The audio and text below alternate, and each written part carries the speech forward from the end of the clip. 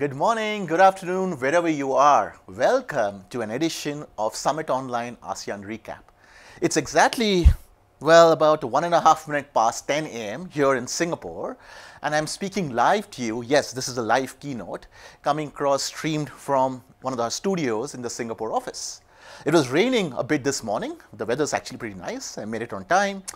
And so the other thing that we're going to do today is we're going to have a series of breakout sessions, 29 different breakout sessions and tracks. And for the first time, we're going to have many of them in localization, local languages. So Vietnamese, Thai, and Bahasa. And so watch out for more updates towards the end of this keynote. Now, by way of introduction, my name is Santanu Dutt. I am the head of technology for Southeast Asia here in ASEAN, based out of Singapore. I've had the privilege of being in the company for 9.5 years, and really one of the best parts of my day job is meeting customers like you and understanding what use cases that you're working on. How can AWS help solve your technology problems through innovation and inventing on behalf of you? That's really one of my favorite parts of my day jobs. My Twitter handle is here, and so if you'd like to connect with me, have some comments, clarifications on my keynote, apart from putting in questions to our staff who's monitoring your questions, so users who are registered on the main platform can post your questions there throughout this keynote, and I'll take live questions towards the end. Over and above that, if you want to connect with me, my Twitter handle is up there as well. Now, the theme for my keynote today is constant transformation is the new normal.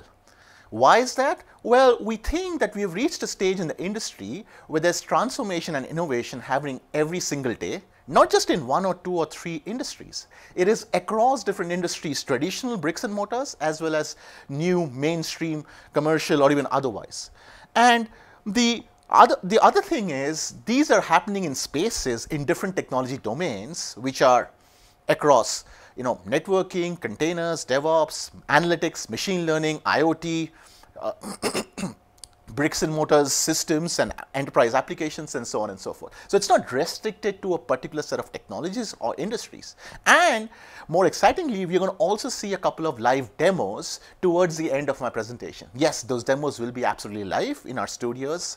Hopefully the demo gods are good to us, because there's no scope for glitches, because this is literally live. Now at Amazon, we consider ourselves as a day one company. And day one to us is really literally day one, which is in spite of Amazon.com being in existence for 25 plus years, and with AWS, we have been in existence offering public services on the cloud for 14.5 years, we consider ourselves a day one company, which is in spite of all the customers and the use cases and millions of customers running on a platform, we still believe it's very, very, very early days for us in this journey to see what's even possible in its entirety with our customers running on a platform. And that day one culture internally within the company gives our staff and employees the urgency to actually constantly transform every single day. Now, there are industries and technology working in the back end that are working in ways inventing on behalf of you, which you sometimes may not even realize. Talking about Amazon.com itself. Now, hundreds and thousands of you out there watching this live stream, I'm sure have shopped from Amazon.com at some point. Some of you probably are regular shoppers from there, including me.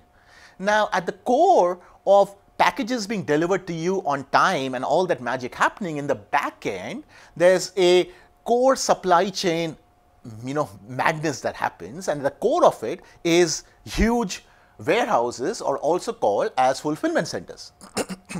And our fulfillment centers, a typical 9th generation fulfillment center, could have lots and lots of conveyor belts that you see here, winding down, roundabout, up to down, straight, carrying all these packages and automating our supply chain within the fulfillment center. And an average fulfillment center, a large fulfillment center, can you guess as to how long the conveyor belts are, all of the conveyor belts combined? It's 14 miles. That's 14 miles worth of conveyor belts in an average 8th or 9th generation fulfillment center in a large facility in US or some other marketplaces. Now you can imagine at that scale, we can't afford to things breaking down, because we don't want our customers being disrupted by packages reaching them late. And so what we do is we use a lot of AWS tech in the background. There's IoT, there's AWS Greengrass monitoring the health of these conveyor belts proactively and looking at the wear and tear, and then before they even are about to break down, there's a problem, they actually trigger using AWS Lambda functions and stub functions, a series of workflows which in turn sort of give signals to our staff, which then work with our vendors and fulfillment center conveyor belt suppliers to actually come and replace faulty parts even before they become faulty or before the wear and tear is completely leading to a breakdown. And so at this massive scale, automation does matter. Continuing on the e-commerce and retail space, one of the challenges with delivering and fulfilling packages in the back end is logistics. Have you imagined as to how non-trivial logistics is, because at every minute there's a package being delivered and tracking all of that can be a challenge. And so Parcel Perform, which is a Singapore-based parcel tracking software as a solution service, basically does exactly that. It integrates with 600 global carriers and counting, and gives really an easy to way understand email or SMS updates to customers. And so e-commerce agents or merchants can leverage this one-stop shop platform to actually not bother about the undifferentiated heavy lifting of integrating themselves with different providers. Even in Singapore, which is, as you can imagine, not a huge country in terms of size, there are about up to 10 different carriers that can be used for deliveries, from DHL to Singapore Post and more. And each of these carriers have a different backend, a different API integration point. And if each merchant were to individually integrate with each of these carriers, that would be really complex. It's a lot of overhead. And Parcel Perform exactly does that for you. Now, Parcel Perform was born on AWS. They started off with using our infrastructure services like Amazon EC2, relational database service, and as they scaled to get in more efficiency in their backend, they went to a container-based microservices architecture on AWS. Today, Parcel Perform basically handles hundreds of millions of updates, and updates in their world is basically updates on tracking packages. Now, according to their CEO, Dr. Ahn says that up to 50%, that is half of all incoming queries to e-commerce agents and merchants, are basically related to where's my package? I've delivered my package, I'm going to track it. And so 50% of customers actually call in to call centers or on the chatbots or incoming queries on tracking their packages. Imagine if Parcel Perform takes away that overhead, that's freeing up your call center or contact center agents and customer service agents by 50%. And then they can actually focus on higher value tasks. Moving on from e-commerce and retail to electricity, energy. Now, Electrify Asia is one of the startups specializing in the distribution of renewable energy. And so they're decentralizing the distribution of renewable energy, which has deregulated the power sector in Singapore. Using AWS, they built a marketplace which had a lot of electricity retail plans, and they built a peer-to-peer energy trading platform online called as Synergy. With the goal of actually creating 1 million users, they've already exceeded that goal because they could scale on the AWS platform easily. And what it has done is, for electricity consumers like us in Singapore, it has made plans very, very transparent, and we can choose the best consumer plans using a one-stop platform. And so really, as you can see, a lot of people think energy and electricity. A lot of people don't think about back-end logistics, but the innovation happening in these sectors and these domains is just enormous. Sometimes you don't even realize with the use of AWS tech that's happening, which is a driving force in powering this innovation. Let's look at our infrastructure. What's happening with our global infrastructure? Well, we continue to actually expand our global infrastructure. We, as of today, have 24 different regions in different parts of the world, covering most continents. And coming with those regions are 77 availability zones. When I joined the company, we had about 5 regions, and going to the 6th region, about 12 to 15 availability zones. And it's amazing to see a growth to 77 availability zones just like that over the years. There's obviously other form of infrastructure in CloudFront POPs for caching, or direct connect locations, which is almost 100 that we have reached, and most of these regions now are interconnected. Now, on this global infrastructure is powered 175 plus services from the AWS platform that customers like you consume every day. And on the basic units, one of the baseline services that we have been providing for the last nearly 14 years is our compute offering, or Elastic Compute Cloud, or also called as EC2. And customers who have used and leveraged the power of EC2 would know this, that we don't just give you a virtual machine or a bare metal instance just like that. It is not just a compute instance, but a lot of heavy lifting and innovation that goes behind the scenes to actually modify those instances, custom made for you, so they are optimized from our viewpoint of security, high availability, cost optimization, and performance. For years, we have worked with chipset providers like Intel and AMD very closely to actually ensure our instances are customized for the best performance and cost efficiency. And recently, in the last couple of years, we've added a third option to give our customers the flexibility and the choice, and that is ARM processors. And a customized version of the ARM processor that we have come up with is Graviton. A lot of people don't realize that AWS now is into the business of chipsets as well. Yes, with Graviton, the first generation Graviton instances, which was the A1 instance types, were released some years ago. And now with Graviton 2 instances, it's a leap change in performance compared to other x86 type of instances. For example, Graviton 2 instances can give you up to 40% price to performance improvement over comparable x86 instance types. And that's huge. A lot of customers have started onboarding this. If you're really interested in actually taking advantage of Graviton 2 instance types, which are, by the way, in general availability mode in the Singapore region as of last month, please get in touch with us. We would love to work with you, with our solutions architecture team and other tech teams, to engage with you, to help you through the journey to transition to instance types with better price to performance. Graviton 2 instance types also support a wide variety of workloads, from application servers to databases to open source to containers to high performance computing and more. So happy to see what customers do with our Graviton 2 instance types in this part of the world in ASEAN. Now let's look at what are the areas and trends in services that we have been up to in the last few months or so. When you move to the AWS cloud, this is what we tell customers. Customers sometimes can tend to underrate the power of offloading undifferentiated heavy lifting, which is automating your OPEX costs, your operational overhead, which is being more productive. And I'm not just saying productive in terms of your applications, but also your developers and your employees and staff and etc., etc.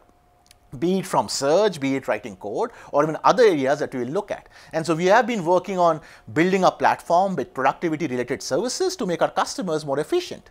We also then have computing at the edge, which is really a lot of innovation. Apart from the global infrastructure, a lot of computing is happening at the edge. And I'm talking about remote offices, I'm talking about factory floors, healthcare centers, ships, smart cities. And so we've been working on getting more offerings of compute at the edge for our customers. And then lastly, we've been working on cognitive services and fraud detection services with a lot of use cases uptaking in this space. And behind it all, the power of machine learning is driving the innovation behind some of these services. So we'll look at, in no single order, some of the updates for these services, as well as some interesting and exciting customer use cases before we look at some live demos. Now, talking about compute instances and computing at the edge. Last year at reInvent, if you remember, we released the Outpost service, and a lot of customers ask us, what's the point of Outpost? Well, a lot of customers who have very, very low millisecond, single-digit millisecond latency applications that are sensitive to latencies and cannot afford to be running and doing the back and forth between the central region and their on-premise infrastructure needed a hybrid version of cloud, but they did not want to do the overhead and heavy lifting of purchasing hardware on their own and then managing them, customizing that, doing the operational piece of monitoring them, patching them, etc., etc. And so with Outpost, we actually ship to customers the same AWS infrastructure. It's not just a rack, but the same AWS infrastructure in EC2 EBS, or compute and storage, and other services, so that they can, from their on-premise, be connected to the AWS cloud and have a single pane of glass view of their cloud infrastructure in a hybrid mode. And AWS Outpost, unlike other offerings from competitors, basically has this, is managed and delivered by AWS, and it uses APIs to manage the entire end-to-end operation. So you don't have to actually patch or install them. It's managed by AWS. You obviously manage your EC2 instances and your applications like you would do in the cloud. So it's almost seamlessly as if you have a single pane of glass between your on-premise and the cloud. As of today, AWS Outposts is available for order in Singapore, in Malaysia, in Thailand, and Indonesia, with some of the other ASEAN countries coming up on the roadmap in the near future. An extension to that is the concept of local zones. And before that, I would like to cover Philips Healthcare. Now, Philips Healthcare was one of the early customers of Outpost in the US. And Philips Healthcare has 70,000 plus servers that they were using up until this point across 1,200 different locations. And they have to process patient data really, really fast in a matter of seconds so that their clinicians can know what is the output of the patient data and what's the diagnosis immediately without waiting for more than a few seconds. And so they wanted to actually have a common single pane of glass of view versus having 70,000 different servers across 1,200 locations. And with Outpost, that fitted their use case perfectly, because now they can have the same AWS technology that they've been used for years as a customer of AWS public cloud by also extending the public cloud into their on-premise healthcare centers with Outpost units. And as an extension to Outpost, we also announced local zones, which is an easy way of bringing a large AWS global region much closer to your on-premises data center without you having to have an infrastructure like Outpost inside your premises. So let's say, for example, in a city like Los Angeles, for example, in California, where we launched our first local zones, it basically brings compute, storage, and other AWS services much closer to customers in Los Angeles from US West 2 or our Oregon region, because Los Angeles doesn't have an AWS region. And so local zones, consider that like an availability zone, a multi-tenant infrastructure, which is the AWS cloud, with multiple customers accessing it locally, but in turn be connected via the local zone into the larger region, which is Oregon. Why did we choose Los Angeles, where there'll be many more regions to local zones in other cities to come? But one of the factors that drove us was the demand from Hollywood studios. So there are a lot of artists, local artists or otherwise, animation studios and rendering studios in Los Angeles as an extension of Hollywood, which basically need very low latency compute and storage for their render workloads and production houses, and then obviously go and store those assets in the Oregon region. Now you might be wondering, all the compute at the edge is happening via Outpost and local zones. What if we want to actually ship hundreds and terabytes of data into the cloud and transferring it over the internet may not work because it might take weeks or months? What happened to the Snowball series of devices? Well, the answer is those absolutely continue, and if anything, there are lots and lots of customers uptaking new types of use cases using our Snowball family, and it's become an entire family because it's become an entire series, because there are other iterations to the entire Snowball family. The first version, which was Snowball, and subsequently Snowball Edge, which also introduces compute, continue to have 100 terabytes of storage for customers that want to order a Snowball device, transfer 100 terabytes of data and then ship it to the AWS cloud. And then if you're a company that has petabyte scale, that is hundreds of petabytes or hexabyte scale storage requirements, and you want to move that to the AWS cloud, we obviously have the Snow Mobile version of things, which is literally a truck with a container that's capable of storing 100 petabytes of data. And the way it works is there's a truck that gets parked outside a data center and then connects with your data center with a long cable, transfers up to 100 petabytes of data that each container is capable of, and then goes back to the AWS region to copy your data back in an encrypted manner. And as usual, as we do with all family of services, we have been iterating here as well. And one of the latest iterations in this family is AWS Snowcone, which is a device which is, you can hold it in your hand. It's 2.1 kilos, so not very heavy. It can store up to 8 terabytes of data, and it's got Wi-Fi connectivity. And so it can sit inside a data center. You can carry it along and sync it with other devices and storage devices, and you can order multiple versions of them. It is not yet in general availability in Singapore. It is available in the US regions, but very soon is on a near roadmap to scale it out across other regions. Now that was about a bit of our infrastructure and computing at the edge and our Snow series family. What about productivity that I spoke about earlier? Search, which is not a new concept. The concept of search as a domain has been existing in the industry for years, but a lot of our customers told us that we want to actually bring in the power of really good search into our internal and external digital assets and web properties. And so we announced in preview at last reInvent Amazon Kendra, which is a machine learning powered search service given to customers who can actually use the platform to power their front-end search engines very, very easily. And according to us, there are three kinds of search that most commonly most customers do. That is your end users, which is factoid search. So things like who was Walt Disney, or when was Amazon founded? Who's the founder of Amazon? And so when you type those questions on a public search engine, have you noticed that before it gives you all the links on the top, it gives you the answer to your question in most cases. So it's very easy and intuitive for you to get the answer without having to go into a link and clicking it. And so imagine customers like you wanting that same functionality in your search engine, in your public facing web property. And so Amazon Kendra can actually plug into your systems and do that for you. The second type of search could be more descriptive.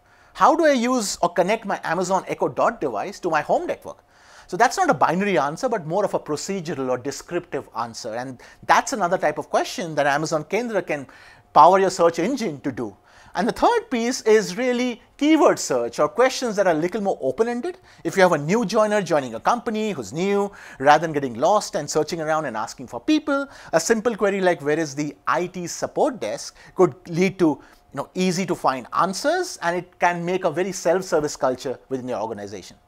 Now, when the intent or the scope of a search is not very clear, and then Amazon Kendra will switch from machine learning to going into deep learning to actually bring you a list of documents.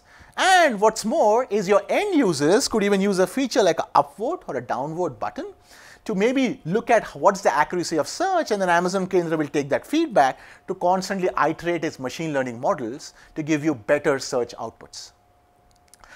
Moving on to talking about internal and external digital web assets, talking about public web properties of yours, Amazon Sumerian can bring in that extra dimension to your mobile and web properties and websites and assets. And when I say extra dimension, I mean literally extra dimension, which is it can bring in 3D views. Let's say you're an e-commerce online store provider.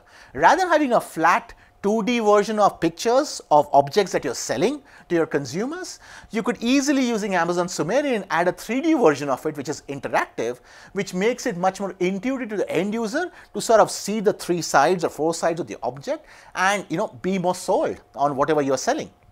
Imagine looking at a conference room or a training center, which is much more interactive, and you're seeing a 3D view of that entire conference room for a future offsite with your staff, which makes you much more easy to understand the view and the layout of the hall versus looking at a blank 2D picture or a 2-dimensional picture on a printout. For example, Maxis in Malaysia, which is a household name, it's a telco and one of the communications provider companies, and been a customer of AWS for a long time, they embarked on a digital transformation exercise a few years ago. And as a part of that last year, what they decided to do is bring the digitization inside their physical stores. And so one of the stores in downtown Kuala Lumpur in Malaysia was converted completely and transformed with digital screens, and they brought in a lot of digital interactivity within the store so that customers could interact better. So there was a lot of AWS powering these, but one of the key things they also did in addition was add a Sumerian-based 3D avatar on a screen on a pillar at the center of the store.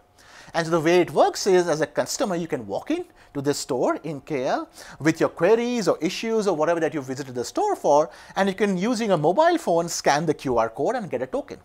And then this avatar in a friendly way will greet you, say bye to you, say hello, etc., and becomes much more interactive without a physical staff needing to do that.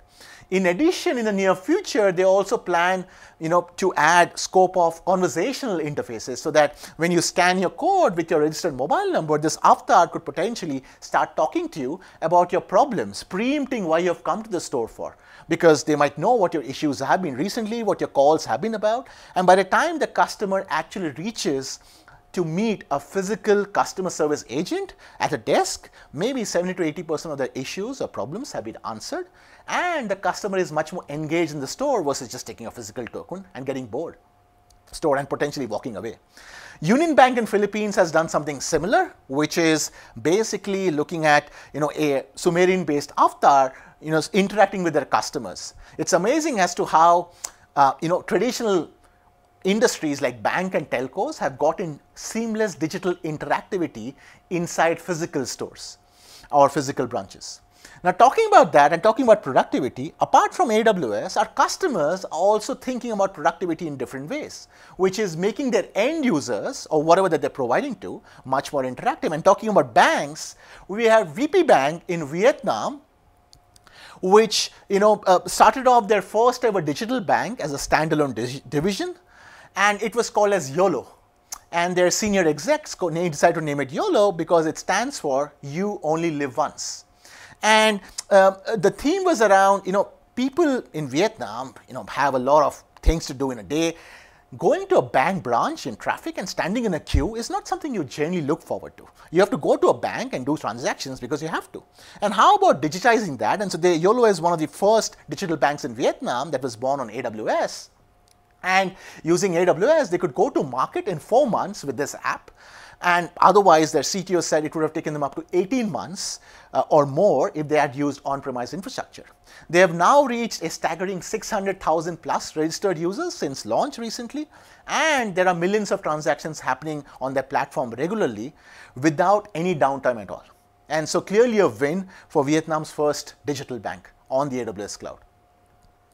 Now moving on to machine learning. Now, for a long time, machine learning has been considered as a niche, something exciting. And we said that at one of our summits 2 years ago, that machine learning has become a new normal, simply because we are seeing customers across industries using machine learning in different ways, which are significantly adding efficiencies to their work and their outputs. And I have this hypothesis that machine learning and analytics, are going to become so pervasive and common that in future, they're even going to be stopped calling machine learning and analytics, because it's going to be assumed that if you're running an online business, you're going to have analytics and machine learning. No one's going to ask you whether there's machine learning or not. It's just going to be assumed. It's not too dissimilar from the late 90s when there was this term, remember, called as e-business. What is e-business today? Well, e-business is business. Everything that we do is online. And so that term doesn't exist anymore. Similarly, I have this hypothesis that maybe a few years from now, machine learning and analytics and all these terms will go away because it will just be so pervasive that people will assume that machine learning is in play. And for a long time, people have believed that the only use case of machine learning is really, it's all about predictions. So again, if you have shopped from Amazon.com, you would believe that people who shopped for this also bought this. And so that's called traditional statistical modeling techniques, which is based on a certain set of historic trends. You're going to do something else, or something else is going to happen. And that is the main purpose of machine learning, using predictions. While that is to some extent true in the initial days, because predictions was one of the early traditional use cases of machine learning today is into a lot of different use cases across industries, covering a lot of things. It's no longer just about predictions. Machine learning today is about automation. It's about computer vision. It's about natural language processing and voice. It's about gaming. It's about robotics. It's about forecasting and much, much more. This is not even an exhaustive list. And so don't get fooled to believing that, oh, it's machine learning and artificial intelligence. So predictions is what they do. There's a lot of areas that we're going to subsequently in the next few minutes look at demos at, and also look at different use cases that people are working on the AWS cloud and machine learning. And a large portion of machine learning driven use cases are happening here on AWS cloud. For example, talking about Domino's Pizza, that has been an AWS customer for a long time. And for all of you pizza lovers out there, Domino's requires no introduction as a brand, including to me.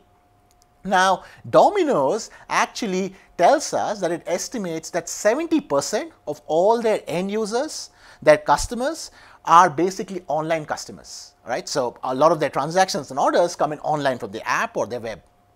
And so getting their campaigns and digital personalized recommendations right was very important to them. And so using Amazon services like Amazon Personalize and Amazon Pinpoint on the AWS platform, they were able to accurately increase their campaign outputs in terms of getting offers to their customers and making right recommendations to their customers based on their previous purchases. And they saw a really, really good upside in terms of how accurate an uptake of those customers was. Their sales increased.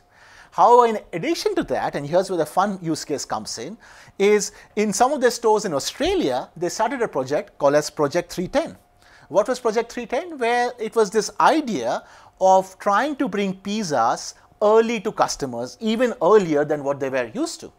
And so what they did was they created machine learning models from Amazon SageMaker, and they actually had certain stores where they ordered their staff on their screen saying, hey, can you actually put in this type of pizza, like a margarita pizza with extra cheese, even before a customer order has come in, with the confidence that there's a reasonable chance that a customer somewhere is going to order a margarita pizza with extra cheese, because that's what historically happens. So on a certain weekday at a certain time, there's a sure chance that a couple of pizzas of margarita pizza with extra cheese will be ordered in a certain time slot. And so their staff put the pizza in the oven, and then by the time an order comes in, the pizza is ready to be delivered. And this is not a pizza being baked and kept in a hot box becoming stale, waiting for a customer order. It's just in time.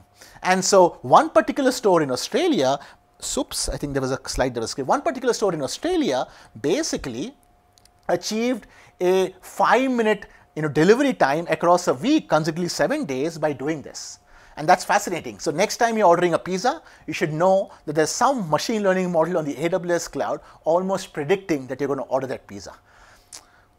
All right, so moving on to what I like to call as tech for good, which is use cases of machine learning into industries which are not necessarily mainstream commercial, from businesses to industries to even individuals into homes, etc.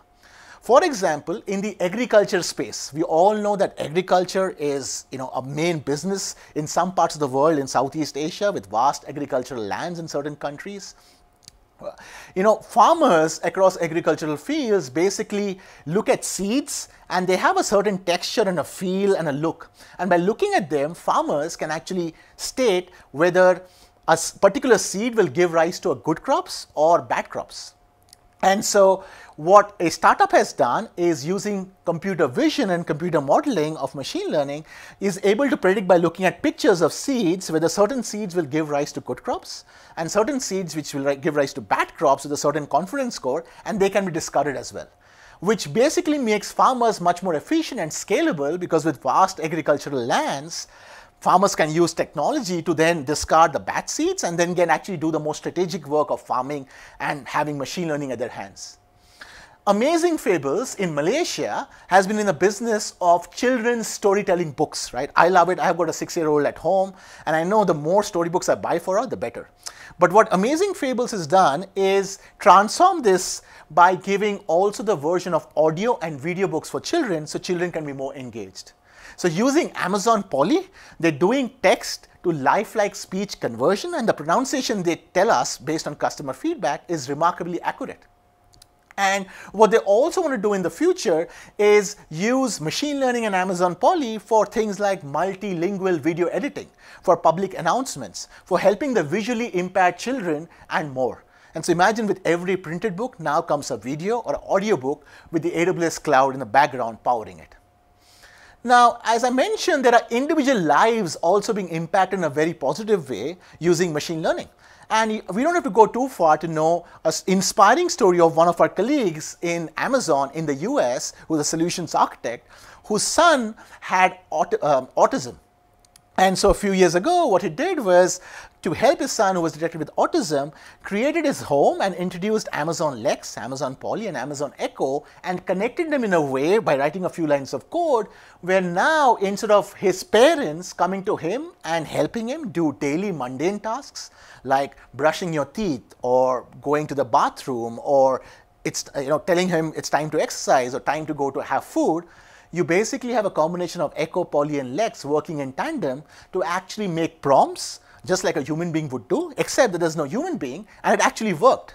And if you're interested to know more, you can basically go and search on the web for the PolyXC project, and you'll see the video and you'll understand. It's really inspiring. On similar lines, we had another individual story of one of our colleagues in Australia, who was basically walking down the road, met another pedestrian and bumped into another pedestrian, and she tried to communicate with this person who was this pedestrian on the opposite side, and it took her about 2 or 3 minutes to realize that unfortunately the person that she was trying to interact with was deaf and mute. And she tried to interact with him hard. This person was showing sign languages, and unfortunately the communication did not go well for obvious reasons, right?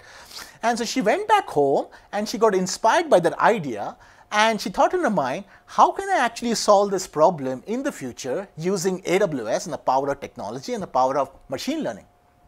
And so she and a couple of team members then worked on a project, and this is sort of shown in our summit as well as part of a science fair, where they invented a small working demo and prototype called as Sign and Speak. And so before I actually talk through what it means, why don't we actually show and see this in action in the form of a live demo. Yes, this will be a live demo from the studios, and so hopefully the demo gods are with us. At this point, I would like to welcome my colleague Ishan, who's walked into the other side of the studio. Ishan's going to remove his mask so you can see him properly. We're obviously following social distancing norms and protocols during COVID time. So let's bring up the Sign and Speak console, please. Hello, Ishan. So what this is doing is transcribing my voice to text on a screen which Ishan can see. Ishan is using sign language to communicate with me, so he is acting as a deaf and mute person for the purposes of this demo. Hopefully Ishan's sign language is being interpreted now on the AWS cloud. Hello. How are you? What are you doing today?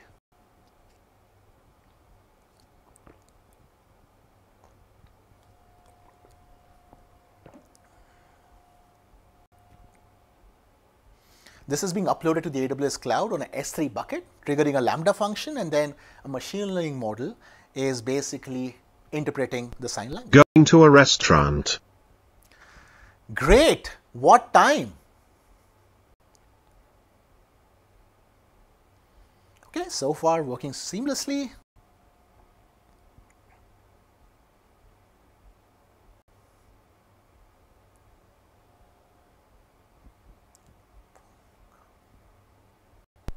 At 2000 hours.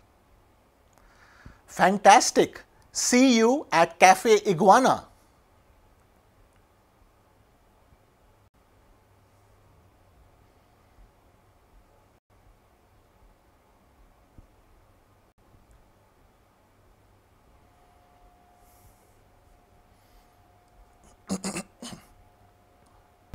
Goodbye.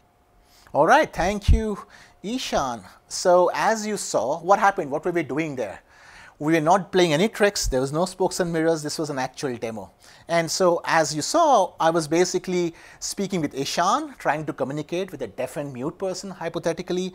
Transcribe was basically translating or transcribing my speech into text, which Ishan could see, who's in the next room of our studios in the Singapore office.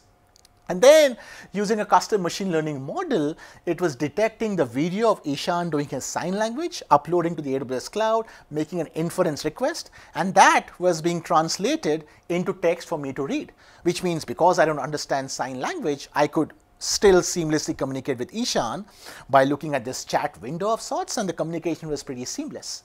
In addition, what we did was, just to make it super clear, we had Amazon Polly converting this text into lifelike speech with natural language processing. So I had the comfort and luxury of having both modes, seeing this on screen and then confirming from the voice that was coming out whether I'm getting the sign language right. And this, as you can see, has a lot of scope. This was just Ishan, I think, was using the Australian sign language.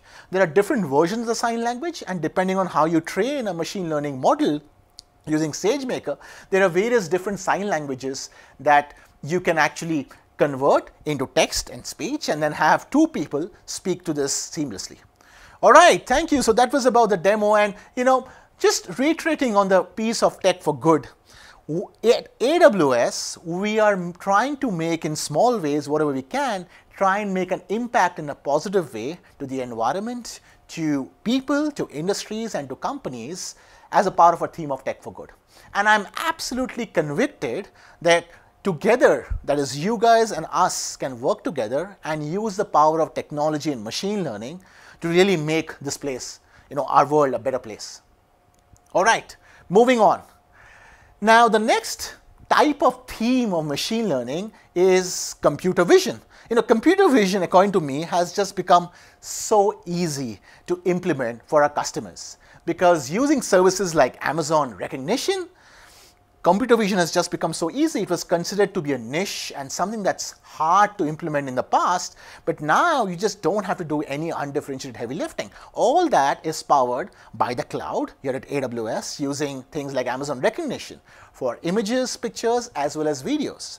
And there are different industries again using computer vision in meaningful ways that are helping their businesses, just not for fun science projects, but in really significant and meaningful ways. For example, in South Korea, Seoul, we have a petrochemical company called as Kumho Petrochemical. And they're headquartered in South Korea, but it's a multinational company. And they basically solved an age-old problem of having their staff going to certain places of the factory which was designated as danger zones. So you have to wear a helmet as a part of the protocol, and that protocol has been existing in traditional industries and factories for years. But instead of them keeping and policing them by keeping a staff or a security guard or a person to see whether people are complying, they basically are using computer vision by using Amazon Recognition and a series of other workflows to train the model to recognize the face of their employees, and so they know who is which person, and then train the model to make it realize as to what does it look when a person is wearing a helmet, and what does a picture look when a person is not wearing a helmet. And so as you can see, as a fun example here, literally, if there's a person who stands before a zone, before entering that danger zone, they have to wear a helmet, and the person is not wearing a helmet, it will, using Amazon Poly, call out loud saying, "David, please wear a helmet." And so now it's much more intuitive, and people will obviously be wearing a helmet much more, frequently without a human being actually policing them. Moving on to physical, so we looked at a couple of e-commerce stories at the beginning of this exercise, or beginning of this session, talking about physical bricks and mortar retail stores, like a supermarket, for example. If you ask the owner or the operations leader of a physical brick and mortar supermarket, anyone will tell you that among the top problems, one of the challenges that they have is just-in-time shelf replenishment, which is when consumers are going into a supermarket, removing things and shopping or keeping things back, how do you, in a much more scientific manner, manage to trigger an alert so that in just in time, people will replenish the shelf, so that otherwise what happens is usually their admin staff goes around the different rows and shelves with a pencil and paper sometimes, and then notes down, well, row number 5, shelf number 3 is empty, so let's replenish them. And they have to do it every 20 minutes, half an hour. How can you do it much more intuitively, which is much more accurate? And so what we did, so we at AWS here in ASEAN got involved with our prototyping team to build a very simple prototype. And that involved using a very simple camera, mounting it on a IoT device, used some AWS services in the background, and we used machine learning, where we trained the machine learning model with pictures of empty and full shelves to create a heat map. And so now what you will have is this retailer can have the time series pictures of the machine learning model outputting these pictures, where red as part of the heat map means a part of the shelf is empty, and green means it's full. And so imagine this retailer now having an admin, instead of having admin staff in each of the stores, have a central officer who can basically trigger, looking at these pictures, alert to each store just in time for each specific row in each specific shelf to replenish those shelves when it's the right time versus doing it manually. The other outcome, the side outcome and benefit that we got from this is the retailer said, wow, you know what, this has capabilities to extend to other benefits, including analytics. Now, it's very difficult, not impossible, you can do it, but it's very difficult and cumbersome to do analytics in the traditional sense in a physical brick and mortar stores. It's easier to do it in an online store because you're dealing with software and logs, not so much in the physical bricks and mortar store. But by analyzing a time series set of pictures on AWS Cloud, you can now predict with a little bit of accuracy, saying, you know what, on Tuesday afternoons or Tuesday mornings at 11 a.m., there's a particular row and shelf that gets always full. Or it remains full, or a particular shelf or a row that gets empty. Why is that? Is it a popular set of items that are in it that are moving on? Are there a particular set of customers in a particular age group that are walking the store? You can do a lot of analysis, permutation, combination as a result of it. Now, this concept is not very different from how things work with computer vision in our Amazon fulfillment centers. Now, in the Amazon fulfillment centers, we already saw a theme of the scale with all the conveyor belts in one of my first slides at the start of this presentation. Now, the other thing that we do is use computer vision and machine learning in Amazon warehouses and fulfillment centers, to the point when we have pickers, so staff working in the fulfillment centers that go about searching for your order when you place an order. Instead of doing that, we have machine learning enabled cameras which are trained to actually point out which object, the object that you have ordered as part of a shopping cart, is placed where.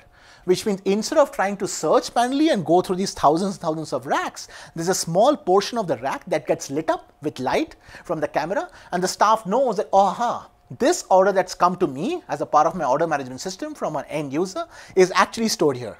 Same the other way around. When a set of shipments come to us from our sellers, right, where we have marketplaces, to keep the supplies inside it, it basically points out very, very accurately that this is the right place to keep your object here, because this is not full and this is the right shelf stored with other objects.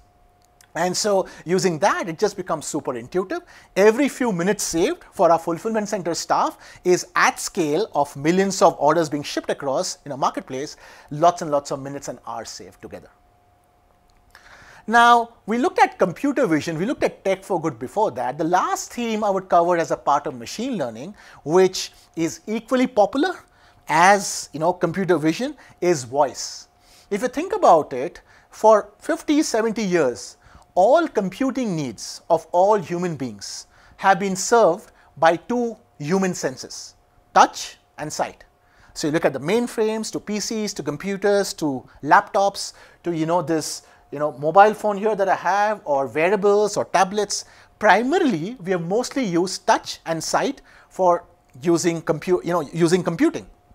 Now, voice and hearing, which is the third and fourth sense of human beings, we believe will be used much more pervasively for computing needs. Because think about it, it's much more easier for us to talk to an Alexa device or another thing to order something versus going to a cell phone, picking it up and browsing and doing something. Human beings just can be lazy. We will always take the path of least resistance to do something that is easy.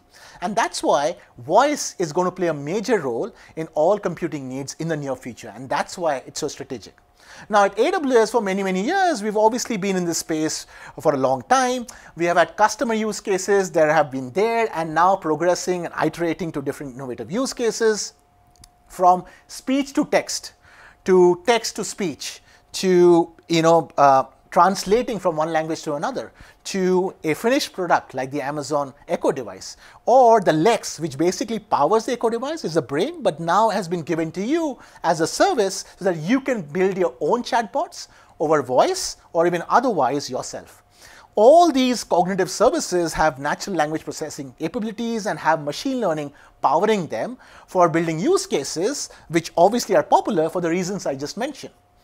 More of all, we have obviously the intelligent contact center, which is Amazon Connect, which is made in general availability earlier this year in the Singapore region for our ASEAN customers.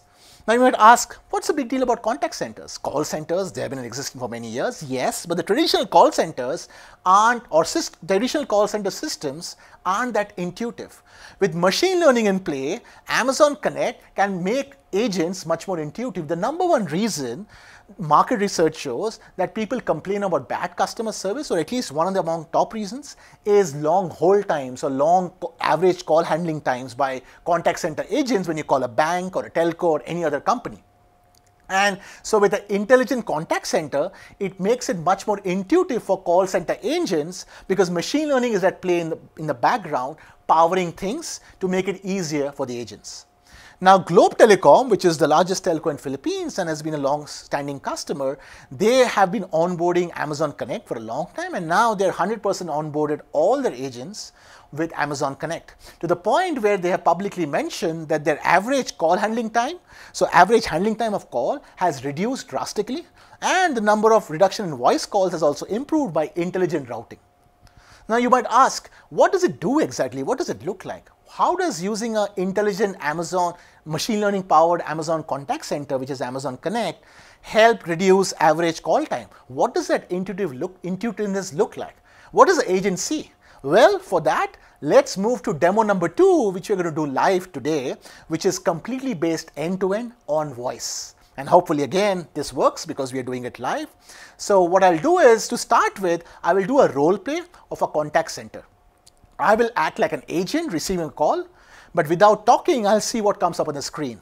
And I would like to invite another colleague of mine, Greg, who's just walked in to the other side of the studio here to basically speak with me. And so let's see what Greg has to say.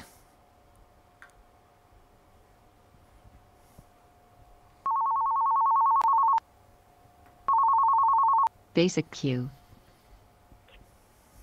Hi, John. I've been a customer for 2 years now, and I just received a notice that the special pricing I got when I first signed up is about to expire in 2 weeks. I called yesterday and I spoke to Steve, but unfortunately, he wasn't very much help. I checked your competitor's website and they are offering better pricing. All right, so what did just happen? So Greg basically called me as a customer. He just made a normal phone call. What he's not realizing is me as an agent, I'm receiving the call sitting in a contact center or call center using Amazon Connect. And this was live. And so what's happened is with Greg is basically speaking.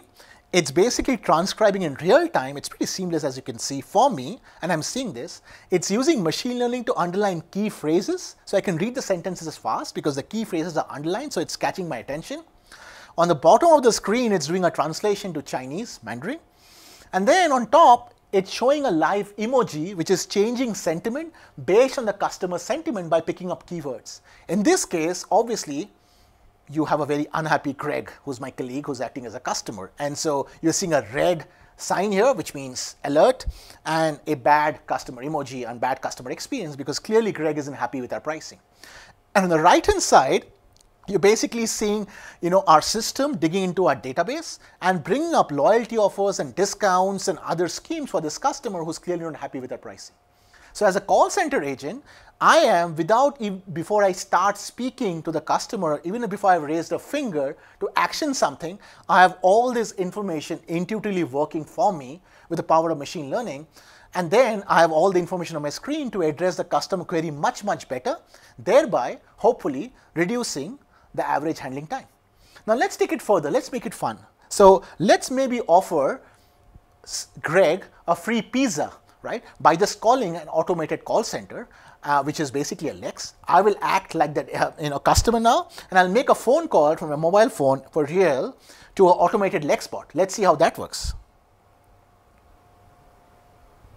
Hopefully you can hear this. I'm putting on speaker. Hi, Santanu, Dutt.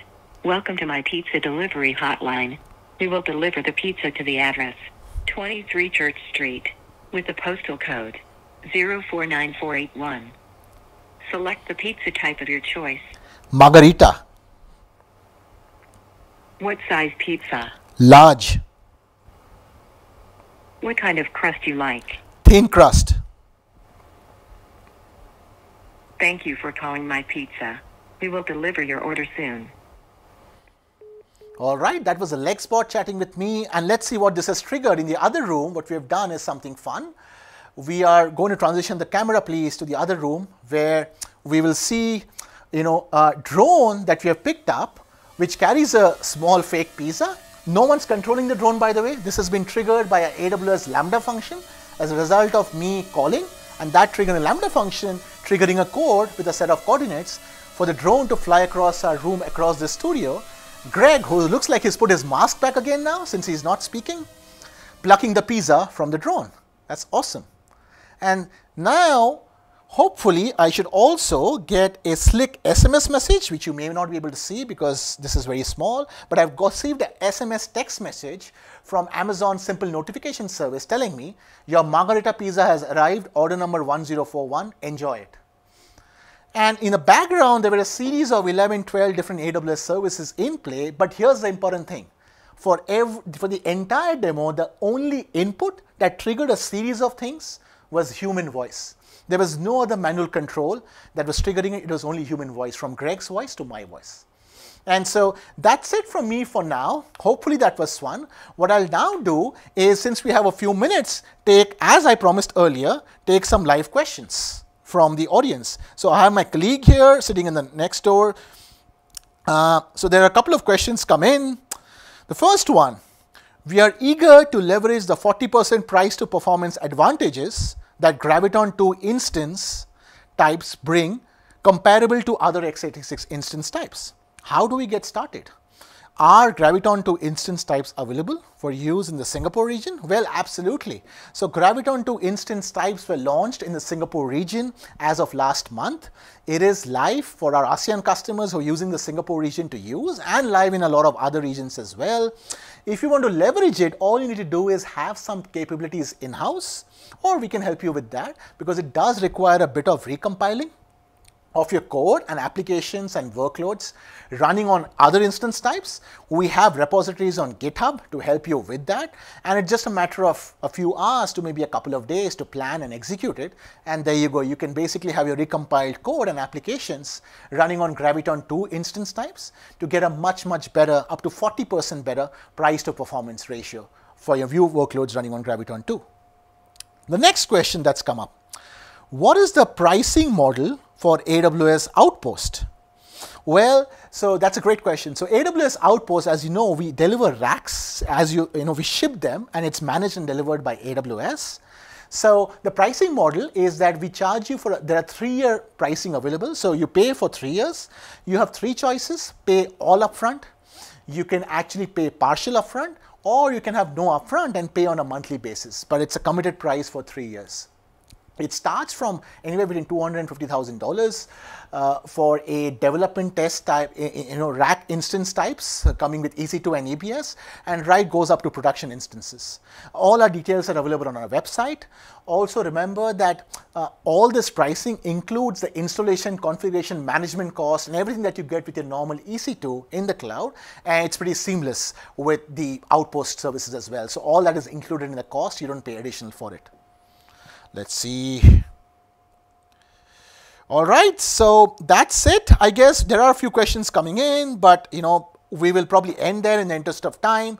So hopefully this was useful. The power of technology and machine learning and voice and computer vision and compute at the edge and productivity tools is available at your fingertips today with the AWS cloud. There is no limit as to what you can innovate using these technologies, and we are absolutely there to help our customers and innovate on behalf of our customers. If there is anything or any limits at all, it's just your imagination. And so with that, I will come to the end of my live keynote. Hopefully you have enjoyed it. Just as a reminder, we have lots of breakout tracks coming in another 3 minutes from now or 2 minutes from now at 11 a.m. Singapore time. So these are all new sessions, and as I mentioned in the beginning, we have a repeat of the earlier in the year we had a virtual summit. A repeat of some of those sessions will be in Thai, Bahasa, and Vietnamese as well. So watch out for them. So thank you again. Hope to see some of you customers up there reaching out to us as a part of what you learned, so that we can help you with some of your use cases. My Twitter handle is here again. And then lastly, before we forget, don't forget to actually rate this live keynote, and you'll be able to rate a lot of these sessions. You will get a USD $25 AWS credit. This is the QR code that you can scan. That's it from me from the AWS Singapore office studios. This was a great to be connected with you and streaming live to you. Signing off from my keynote of Summit Online ASEAN Recap. Hope you enjoy the rest of the day with our different breakout sessions coming up. Cheers. Goodbye.